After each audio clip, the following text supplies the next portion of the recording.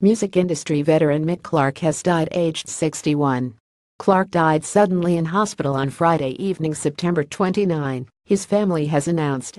Clark, who discovered unsigned acts including Soul II Soul, Left Field, Maxi Priest, Loose Ends and Grooverider, worked in Arkansas, artist management and music supervision.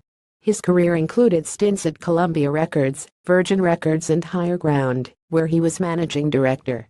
Often referred to as the godfather of UK black music, he was president of I-10 Music Group, the company he founded in 2013.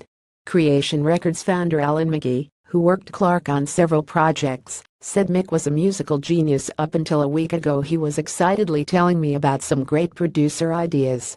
His sudden passing is a huge shock to me, and the many people who loved him. Mick is survived by his two sons Jamie and Callum.